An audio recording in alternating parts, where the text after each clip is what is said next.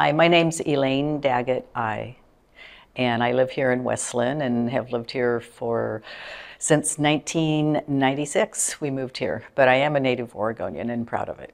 My art journey has been long, and I started out of college going into art, and due to just kind of different circumstances and the support I was receiving at the time from some of the teachers, either it was really positive feedback or it was less than positive feedback, I started to question my art direction as a career, and so I started in interior design. I actually got my Bachelor of Arts in Interior Design, and that was in late 80s. And then I got a career, worked for some architectural firms, did commercial interior design, and did that until probably 1981, all the way through 1995. I did commercial interiors, and then took time off, was raising my family, and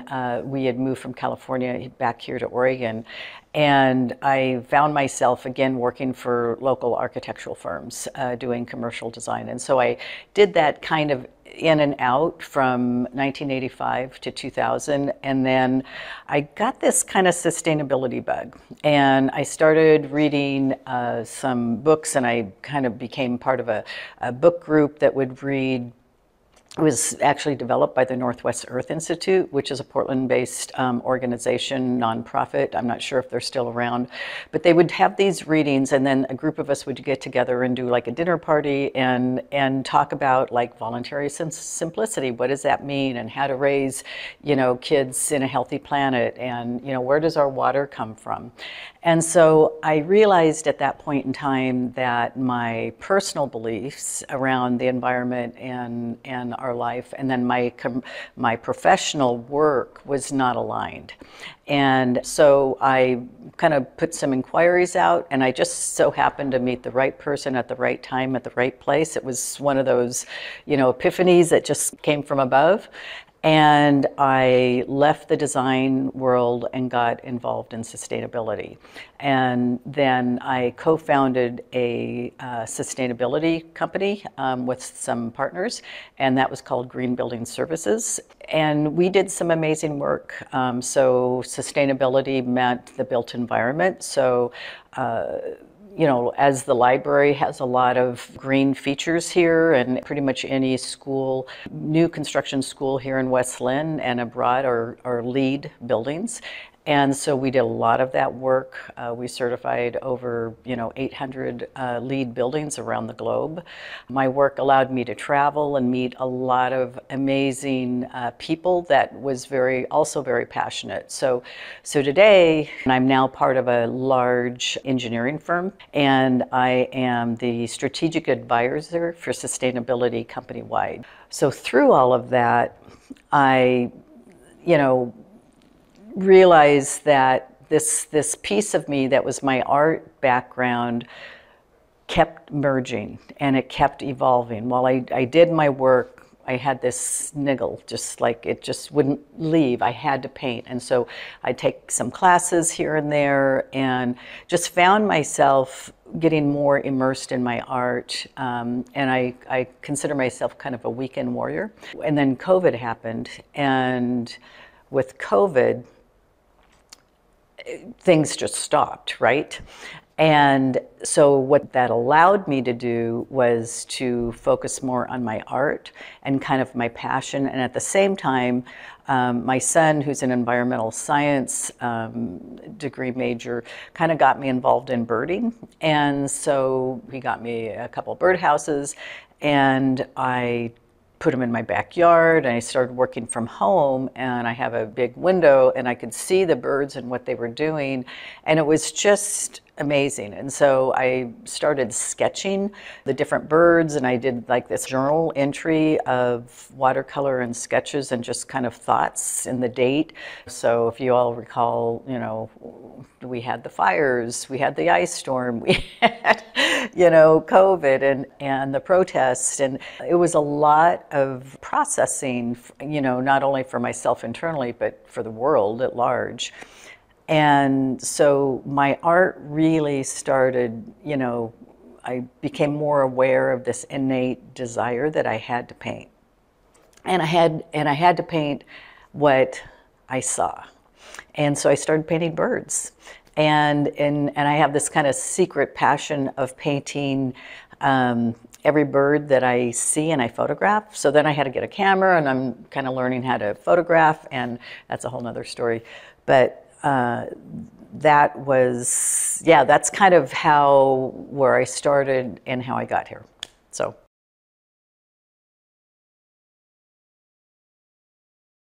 So the show that you see here today at West Linn Public Library, first of all, thank you to West Linn Public Library for opening their doors to all the artists to share. This show represents the Pacific Northwest and Kenai, Alaska, as I see it through my eyes and my lens. And the pieces that you see, you have Haystack Rock, there's Rowena Crest. They are from hikes that I've taken, and just there was a moment that captured me, and I just stopped and said, oh my gosh, with this beauty. And so I would photograph it either with my large camera or with my phone. And the birds are all taken with my camera. And then I come back and I sketch them and I start laying them out, and kind of certain ones call to me. And you'll see from the collection, you see a bear and an eagle and a sandpiper and some, landscapes.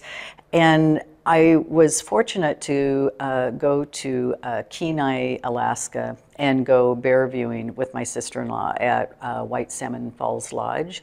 And there was guided by a professional environmentalist who works within the natural habitat and guides people in a safe manner. So her site is Brooks Little Bear. She's a professional photographer and quite an amazing individual, but she ensured our safety. And we got very close to grizzly bears, and there was a mother and cubs, and the painting that you see here, I call it Up Close and Personal, and literally this bear walked by us, within 5 feet.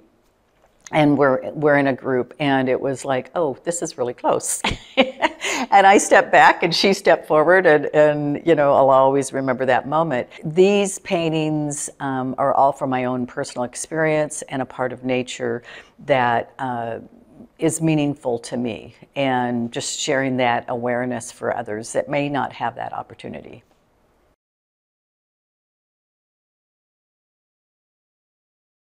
I work in pastel primarily. It's, I think, a misunderstood medium because a lot of the masters started with pastel. And pastel and oil, and the medium is timeless. It won't fade.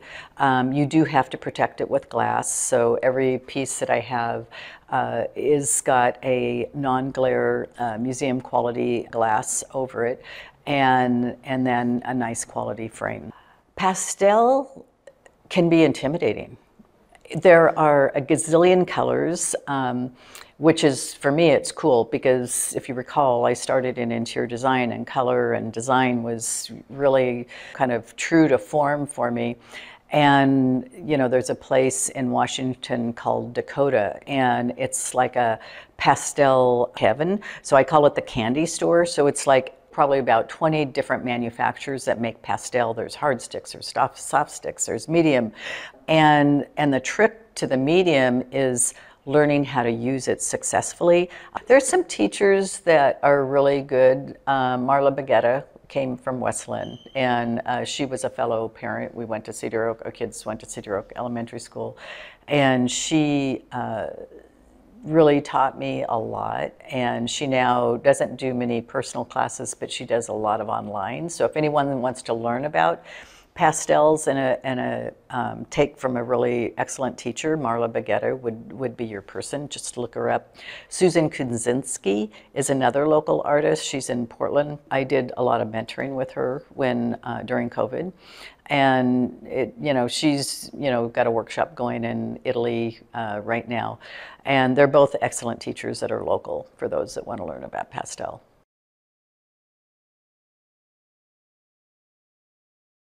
The person that has inspired me the most is Richard McKinley. And Richard McKinley is a pastel artist, and all of these artists have painted, the ones that I've mentioned, Marla Baguetta, Susan Kunczynski, and Richard McKinley. They have painted their entire lives, and so 40 plus years.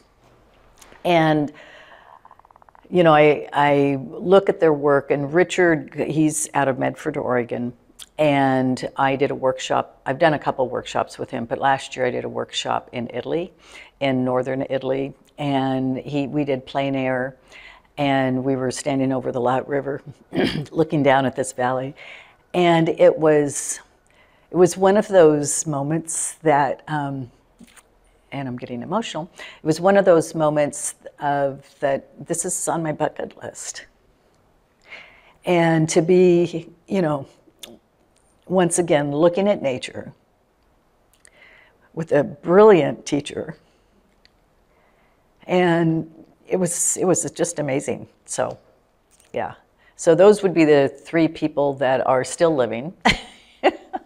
And of course the masters, the list goes on. But, they're all extremely talented artists, and pastel tends to be their medium, so.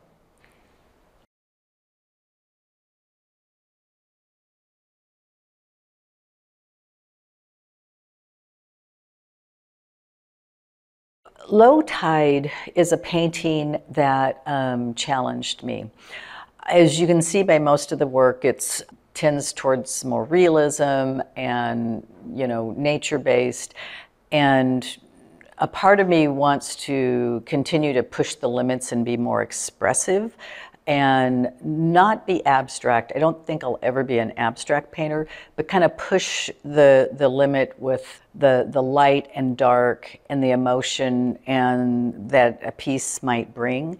And Low Tide was an example of how that pushed me as an artist to really not worry if it was realistic or not.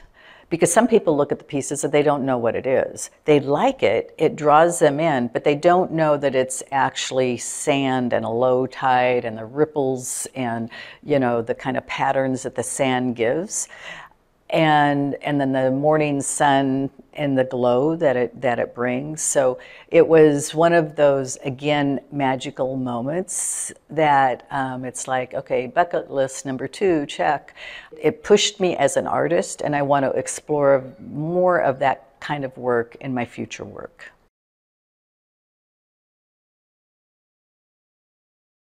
The Blue Heron is a piece that we had taken out at Jackson Bottom Wetlands, so it's a preserve for wildlife, and we often go out there to go birding.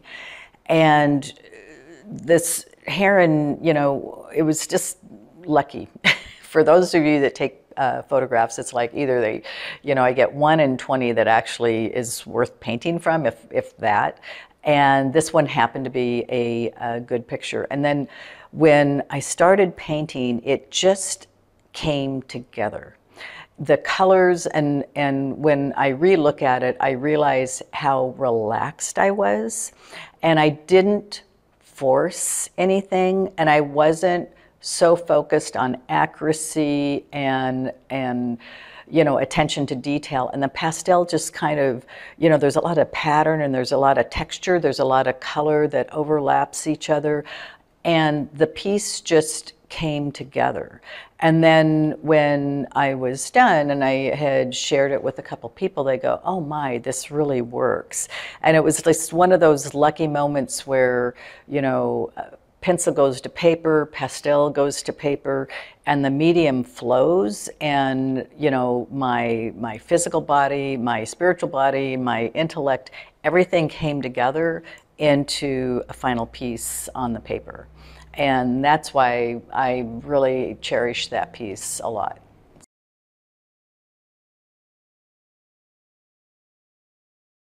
I think that art is important to society and culture because it's a view into what's happening at that point in time, either in a person's own life, or it could be a portrait of someone and it's a view into that person's life. You know, we think of the Mona Lisa and it's like, who was that woman? What was her life? What was her experiences? We think as much of that as we do from about who Leonardo, the painter, was. So for me and my art, I want to express the natural environment, but I also want to express the fact that we have a changing planet and we have to protect the natural assets that we have, that I think we often take for granted. So the birds that I paint often are from my backyard. I have a certified backyard habitat. And so I've created a small protective environment in my own backyard that I don't use chemicals, I don't use pesticides. Yes, I pull weeds by hand. And it has become a haven for pollinators and birds. And I don't have a big backyard, you know. So my art is expressed through that. Many of the birds that I paint, if you go to my website, are from my backyard, you know, and some from my birding expeditions. The Alaska and some of my other landscape and nature pieces is just to remind us that we live in a very fragile ecosystem and we have to protect care of it. You know, I'm going to say Mother Earth has done a lot to take care of us, and it's time that we take better care of her because it is changing. Climate change is real, and I want to express that in my art and be more vocal about my concern for the environment through my art.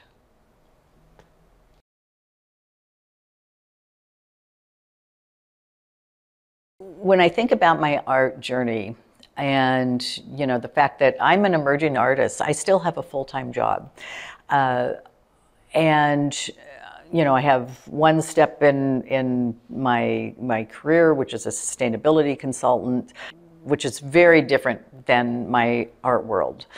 But they fit together nicely, and what I want to pay tribute is to my colleagues that show interest in my art and know that, you know, I'm in a transitioning period in my life where, you know, eventually I'll be able to do art full time. But also my family, my daughter Mallory, who always challenges me with my art. It's like, she goes, well, Mom, it's not my style.